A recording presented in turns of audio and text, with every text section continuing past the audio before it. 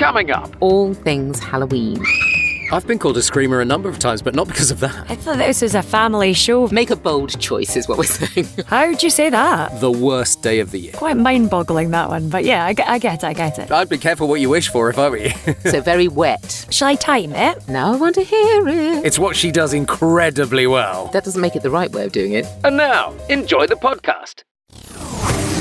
How do you say that? How do you say that? How do you say that? How do you say that? Hello and welcome to today's episode of How Do You Say That, sponsored by BritishVoiceover.co.uk, the podcast for voiceovers, podcasters and, frankly, anyone else with a professional interest in how your script should sound.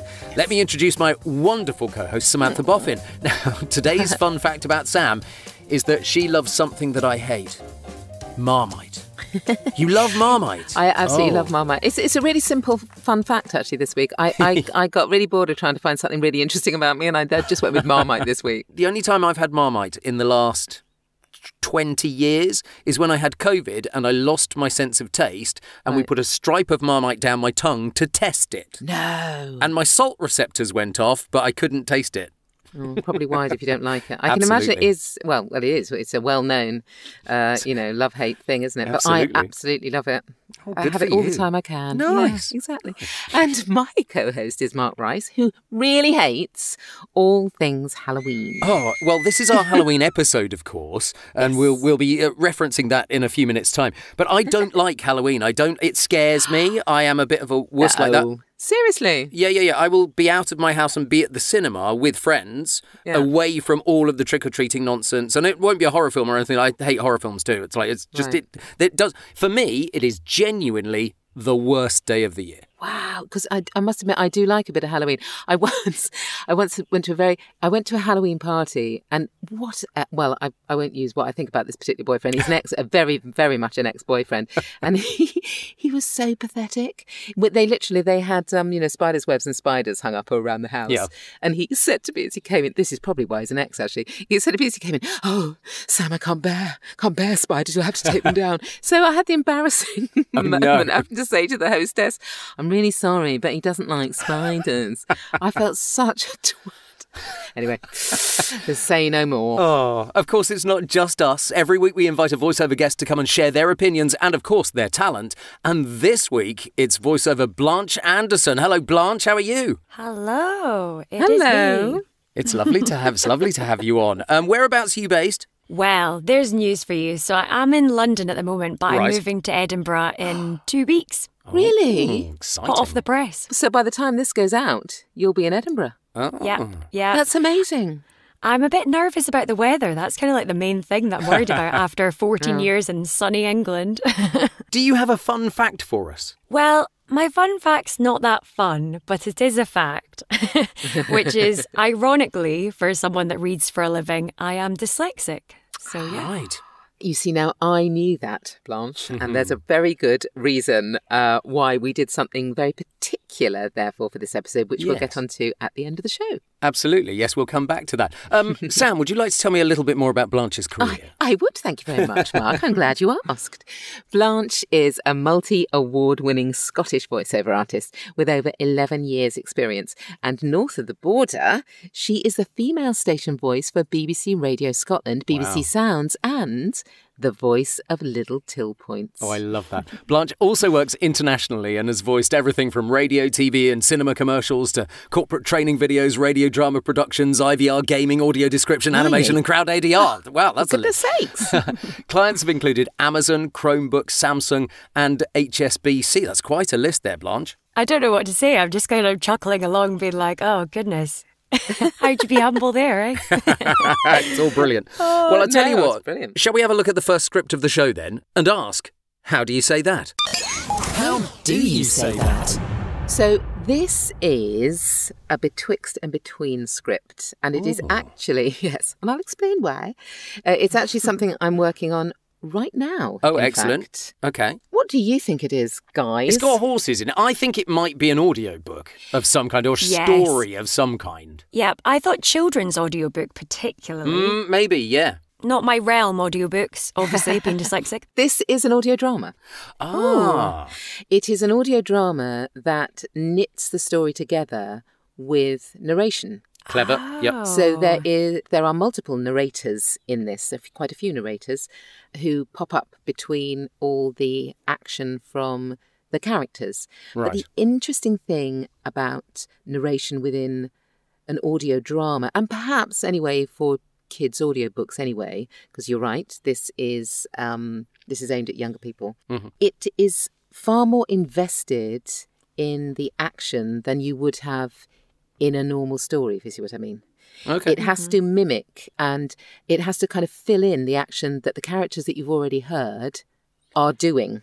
So it needs to be quite excited. Does it make sense? When I read it, I thought this is an onomatopoeic story, as in you're almost making the sounds of, so there's a blast of wind and a whirl of sound, and all of that kind of thing. Does that kind of work? Yes, not leaning into it too much is good, but yes, definitely, it's got a lot more in it than you think, because it's filling in the gaps that the characters aren't doing, if you see what I mean. Quite mind-boggling, that one. Yeah, I get it. Right. Okay. I suppose I've got to go first, haven't I? You've got to go I've got to go first. All right, well, let's Sight reading, Mark. give it... I know, absolutely. I'm not too bad at sight reading, but let's give this one a try. Okay. After 2 days of pleasant rambling over grassy downs and along narrow by-lanes, they came out on the high road. They were strolling along, the mole by the horse's head, when they saw a small cloud of dust advancing on them at incredible speed. With a blast of wind and a whirl of sound, it was on them. The horse reared and plunged, driving the cart backwards towards the ditch. Then there was a deafening crash, and the cart lay on its side in the ditch, a complete wreck. Nice.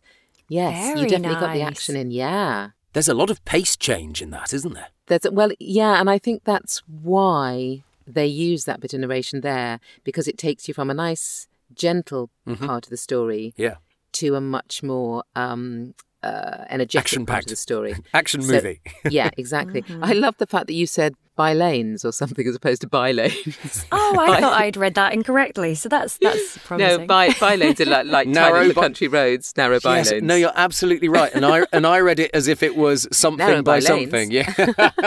I like the Good ditch. point. That was my favourite part that you did. The ditch. Yes, the ditch. It was very dramatic. Ditch. Yes, it was very exciting. Ka-dum. You could really see the drama that unfolded. I thought that you did a really nice job of encapsulating that excitement. Well, thank you. Definitely. Blanche, you get to go now.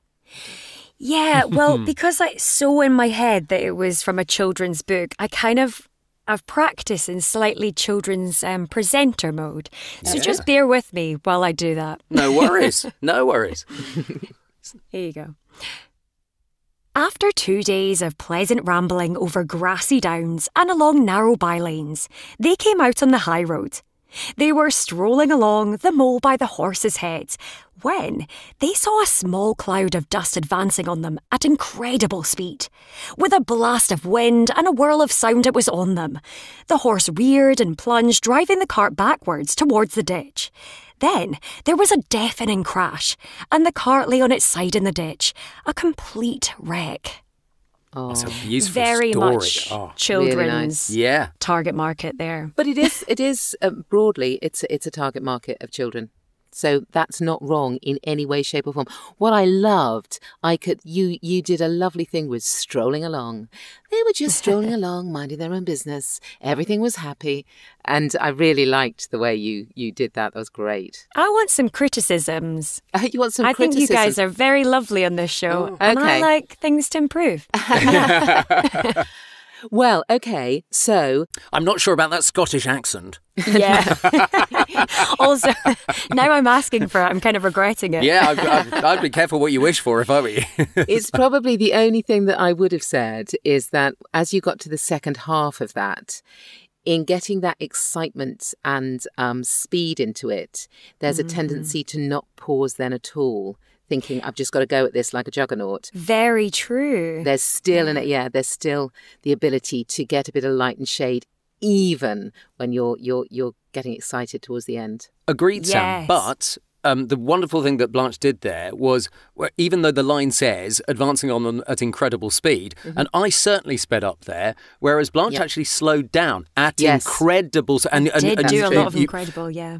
But I really liked that. I thought that was a big contrast there. That worked for me. Yes, yeah, for sure, absolutely. I see why you guys are doing this podcast. There's a lot of ways you can say a script. Absolutely there are. That's the whole and that's point. the beauty, you see. And what's nice is there's no right or wrong way. Even if I when we do this bit that we're just coming up to, the way I did it or Mark did it or whoever did it, it's not necessarily, that doesn't make it the right way of doing it. It just makes it the way that it was done in the way end. that the client wanted it. Yeah. Yeah. Well, not even that. The way you did it. Or the way you interpreted what the client wanted you to do. And we all bring something different to it. Yeah. Which is the beauty of it all. Too true. So you say you're working on this at the moment. Have you actually recorded it yet, or is it still to happen? We've recorded this bit. Excellent. Well, I would love to hear what you did. Brilliant, yeah. Okay. After 2 days of pleasant rambling over grassy downs and along narrow bylanes, they came out on the high road. They were strolling along, the mole by the horse's head, when they saw a small cloud of dust advancing on them at incredible speed. With a blast of wind and a whirl of sound, it was on them. The horse reared and plunged, driving the cart backwards towards the ditch. Then there was a deafening crash, and the cart lay on its side in the ditch, a complete wreck. Lovely. Oh, Whoop, whoop. lovely. Well done. There was one point, so you came out on the high road and you ended on a real high point there. And then I was just thinking, and you did different things for blast of wind and whirl of sound and reared and plunged, and you really you hit all of those brilliantly. Yeah, it was interesting because when we did it in the moment, as it were, we did do all of the we didn't do the narration separately, right? So I knew how the characters were voicing this, so I was able to pick up the energy that they had, and in fact it almost immediately goes into another piece with the characters in it. So you're able to feed on the energy of the characters if you are lucky enough to do it in the moment with them. Yeah, absolutely. And that doesn't always happen. No, I can quite see that. What did you think, Blanche? Well, I totally agree with kind of your first take on it, Mark, which was like, the onomatopoeic, which I can't say, that sort of side with bringing out the words. But also the other thing I thought was, you were very much talking one-on-one to the listener. Yes. You kind of, say compared to us, you kind of brought it down a little bit more. It was more intimate, I felt. So, loved that. I do get annoyed with myself, though, that I and I think I don't know, it might just be me that does this. You kind of fall in to what you know you do, kind of well, if you like, but what you do habitually. And that does annoy me. This podcast has been really good for me to pick me up, drag me up by the bootstraps. And try lots of different things as well. For God's sake, do something different, Samantha. 100% though. I naturally thought or read your script as being quite upbeat and quite energetic, and that's kind of bread and butter, isn't it, for me? Yeah. So it makes sense. I also think that every reasonably well-known voice actor is booked for their main style, unless they have auditioned for something completely different. And I think that's why we tend to do more of our main style. I was doing a corporate today that they wanted in my standard corporate thing. There was nothing different about what I've done as 1,000 other corporates, but that's what they wanted. They came to me specifically for that. We all need that. We all kind of, to get reoccurring work, we kind of need to get that niche going, right? Or what? That is true. That is very true. And a very good point. Absolutely. So enjoy it. Play How Do You Say That? Now, it is worthwhile remembering that these are real scripts that we're working on, but we've changed the names and some details to avoid copyright issues. Now, Blanche, tell us a bit about your script, please. Oh, guys, I love this script. It's one of my favourite ones. And because it's a Halloween episode... Absolutely. It is obviously a Halloween script. I spotted that by the word spooktacular. Yes. But I tried to give you an extra challenge by taking away most of the directions. Thanks for that. That's always helpful.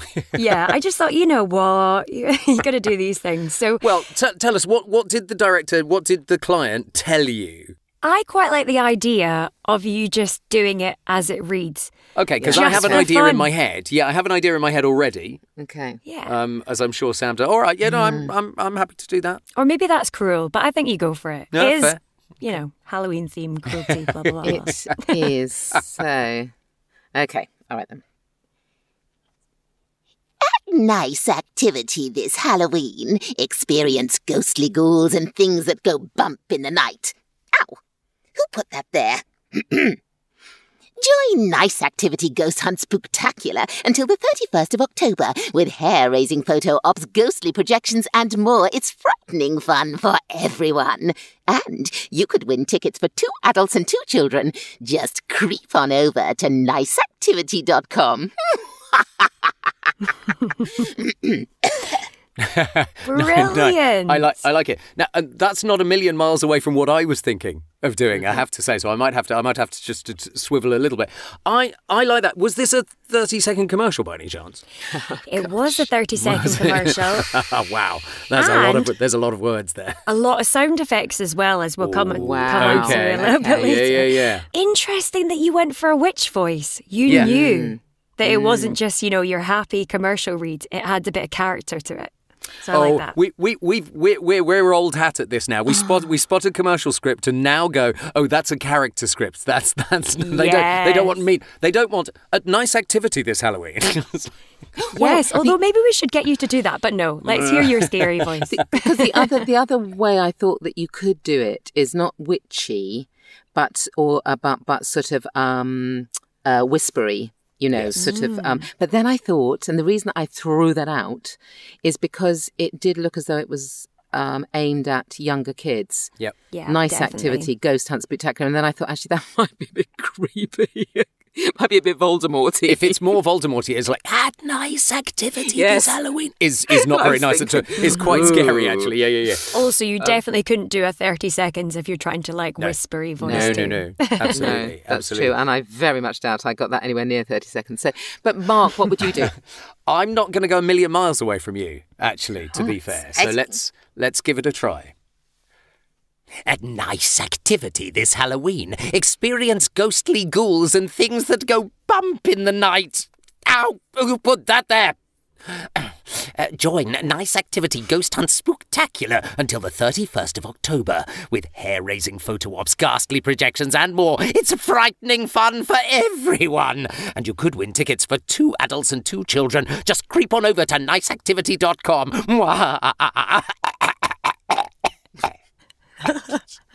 Oh my goodness, those sound effects at the end. Wow.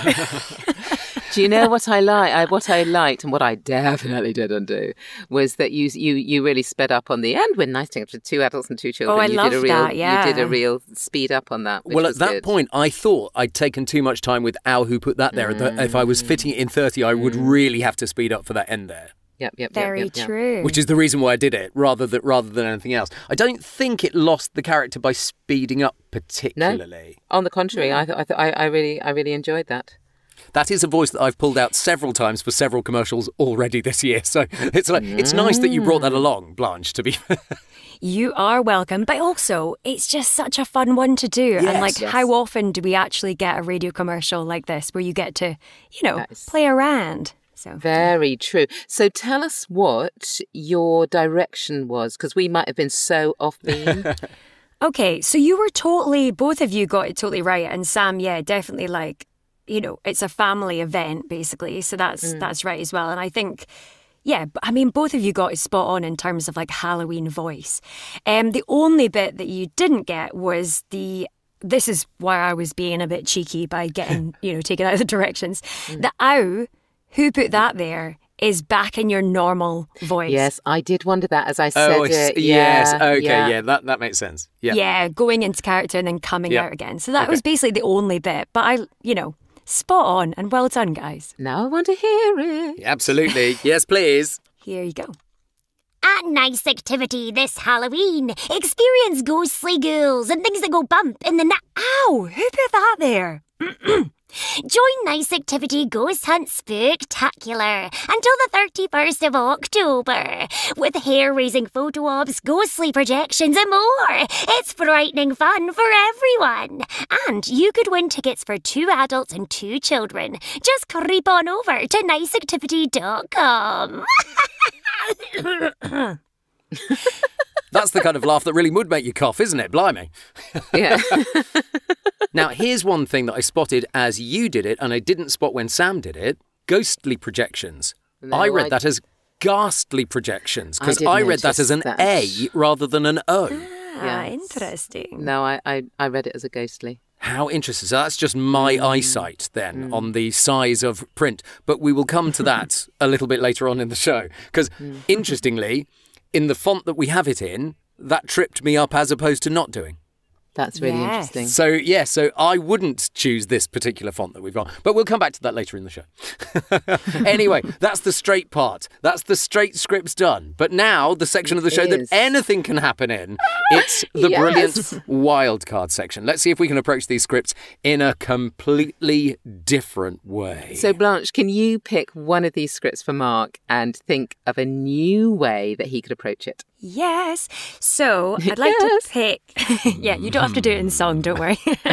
Although, maybe that could be a new one. Well, if you don't like this one, you could choose that. So basically, a common theme of my life working mainly in radio commercials is doing everything a lot faster. So you get given a, 35 or 40-second script, and you're going to fit into 30, but still it's trying to sound calm and cool and easy. So, script 2, so the Halloween one we just did, I would like you to try and fit that into 20 seconds, and it can be done because I did it earlier. Oh my God, I'm so pleased that I didn't get your thing, Blanche. This is probably up Mark's street, actually. Yes, I want it warm. So we don't want the same, character style. We just want like a nice warm read, but not too perky. So, all right, okay. But fast. Shall I time it? Fast. Oh, if you really have to, yeah. Ooh. I'm so evil. Please. Thanks for adding the extra pressure there, Blanche. Yeah, exactly. Shall I just say go? No, you just hit the stopwatch on my first word. I think that's probably easiest that way. At Nice Activity this Halloween, experience ghostly ghouls and things that go bump in the night. Oh, you put that there. Join Nice Activity Ghost Hunt Spooktacular until the 31st of October. With hair-raising photo ops, ghastly projections and more, it's frightening fun for everyone. And you could win tickets for 2 adults and 2 children. Just creep on over to niceactivity.com. Oh my God, you did that in 18 seconds. But I still tripped over. But you had that trip over time. Wow. Okay. Amazing, well done. If I'd had a stopwatch myself, I probably would have slowed slightly then. Well, you were 18.886, so like 90, but still. Wow. Impressive. Brilliant, well done. Whoop, whoop. So, were you asked to do it for real at 20 seconds? No. This one was 30 no. seconds, but I just mean on a daily basis, I'm asked to fit things in. So I just thought it would be quite a fun challenge since we have to go through it daily, right? So, I'm going to go back to Halloween for Sam to pick a genre. Really? I know. I'm going to say, but your script, the lovely story, but as a zombie. Oh, brilliant. Nice. What's a zombie? Oh, as an undead. So the narrator is an undead narrator. Okay. After 2 days of pleasant rambling over grassy downs and along narrow bylanes, they came out on the high road. They were strolling along, mauled by the horse's head, when they tore through all amount of dust, advancing on them at incredible speed. With a blast of wind and a swirl of sound, it was on them. The horse reared and plunged, driving the cart backwards towards the ditch. And then there was a deafening crash, and the cart lay on its side in the ditch complete wreck. Sue bloody Perg. That was amazing. That was gruesome. I Well have got done. wet Oh. hands all over my face. I was literally I'm not surprised. sticking my fingers in licking my hands. That was so good. You know how we were talking earlier about like people getting their kind of niche or typecast? That's me. That could be your one. The zombie undead. I don't know about you, but I could see that zombie in very clear detail. Could you, Sam? What were you visualising? Well, I was thinking zombie as in pressing your, the zombies that are falling apart. What's that brilliant film that I absolutely love? Shaun of the Dead? Shaun of the Dead. Yeah, I was going to say it's one of the Cornetto movies. And they're literally pressing their faces up against the glass of the soul. Love was it. that sort of thing. So very wet. Nice one for Halloween. Lovely, lovely. But of course, it does mean that we now have to choose one for Blanche. We do have to choose one for Blanche. And I'm going to go quite different. Oh. I'm not going to go Halloween, actually. But I'm going to do script 1. But can you do a sort of detective sleuth, a sleuther?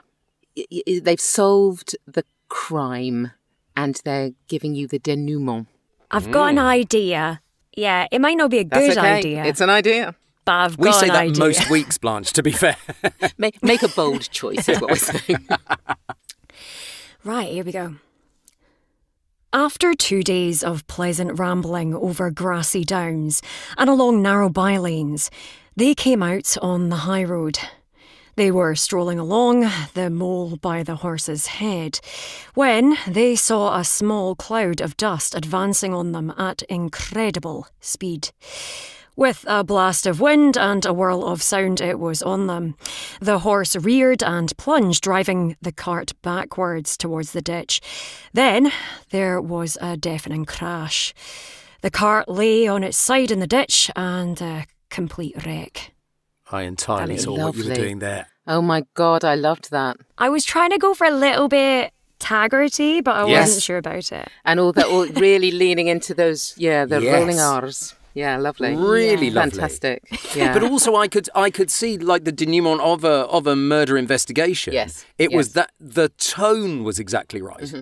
Brilliant. Well done. Well, that makes me feel good about myself. Loved it. So it should, Loved absolutely. it. Well, of course, if you want to play along in the privacy of your own booths, we have put the scripts in the show notes so you can have a try yourself. How do you say that? On to our voiceover question this week. It's not so much a question. Well, I guess it is a question because I'm going to be asking Blanche about things. So, Blanche, we knew that you were dyslexic. And when you sent the script over to us, you sent it using Comic Sans. Which is not a font that a lot of people use for scripts. Do you find it really helpful when people do that? Yeah, I've never been given a script in Comic Sans, so I always do it myself. But it was basically, Sam, thank you.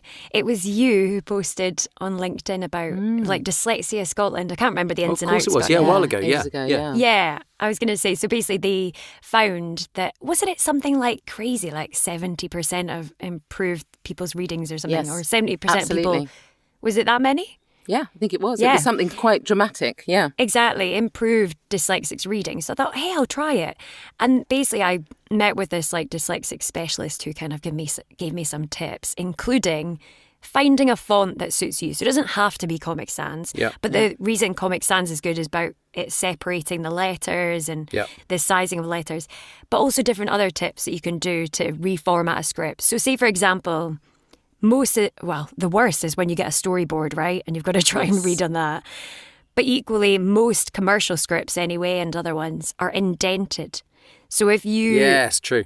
Yeah. So it makes your eye kind of have to skip over. Yeah. So you want to reformat it so it's always down a left margin. And then, reformat the font as well. Yeah. And then the other one is quite a lot of scripts are in bold. And apparently that's harder for dyslexics to read in bold. I think that's harder for everyone to read.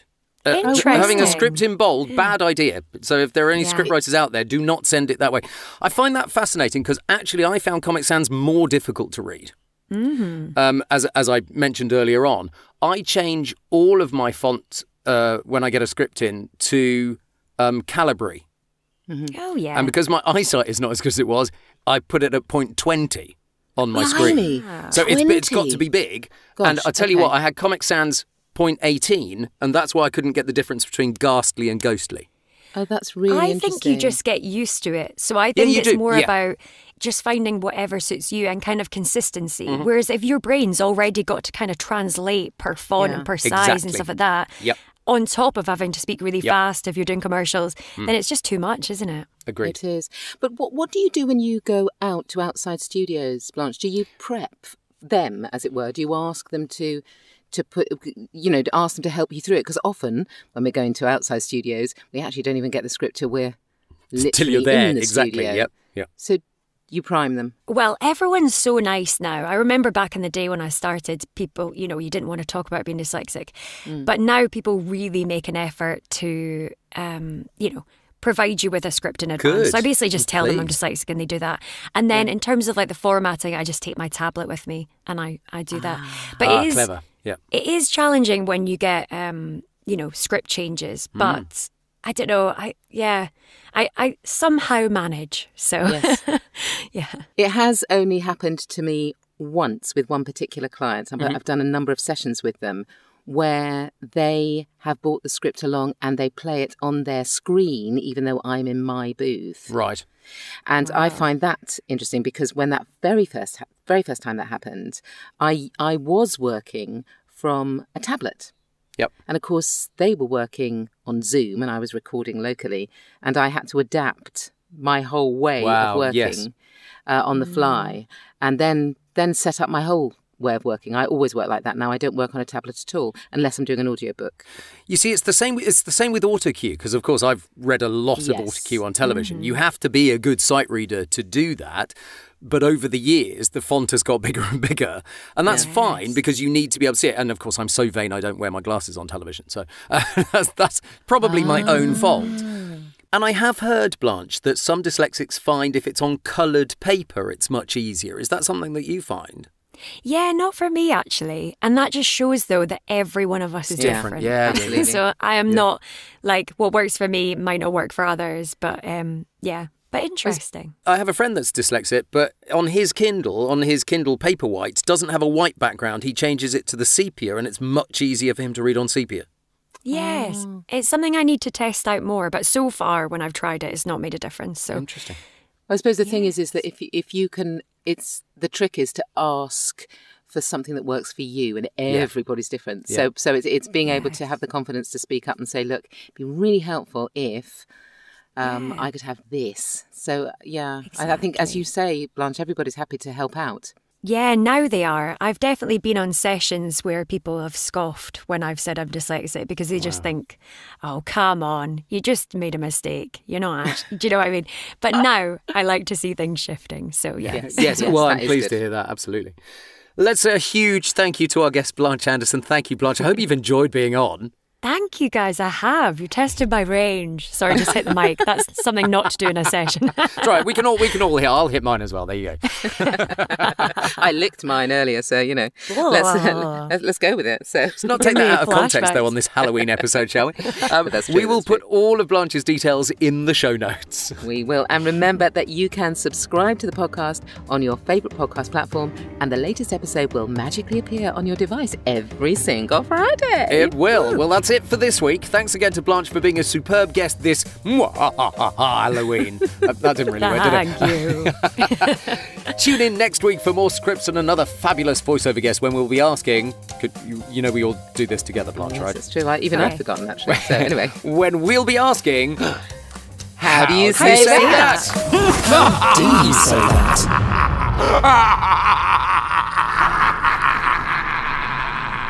that?